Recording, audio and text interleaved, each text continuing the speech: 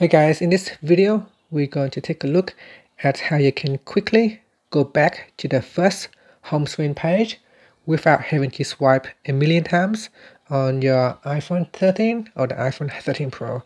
So if you have created lots and lots of home screen page, then when you want to go back to the first page, you might tends to swipe across like this to go back to the first page, but actually there is another way how you can quickly go back to the first home screen page.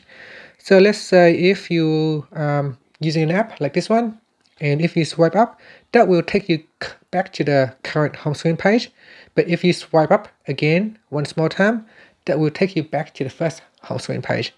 So it doesn't matter where you are on the home screen page, just swipe up once and that will take you back to your first home screen page.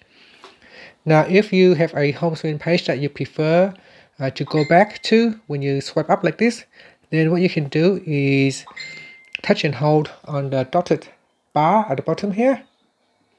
Okay, so touch and hold that and then tap on that.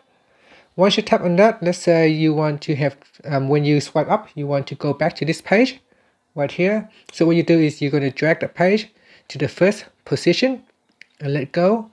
Then tap on the done button and then tap on done. Okay, so this is the home screen page that you want to go back to as the default when you swipe up from the bottom. So let's say if I now on the last home screen page, and if I swipe up, now it will go back to this page.